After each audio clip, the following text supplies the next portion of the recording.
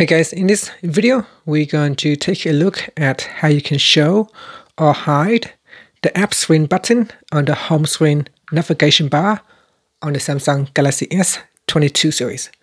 First, tap on the home button to go back to the home screen. Then from the home screen, swipe down at the top and tap on the settings icon. In settings, go down and tap on home screen. Next, we go down and tap on Show App Screen button on home screen. Tap on the toggle button to switch it off or turn it on. Now, if I switch it off, you can see in my navigation bar, it will hide the apps button.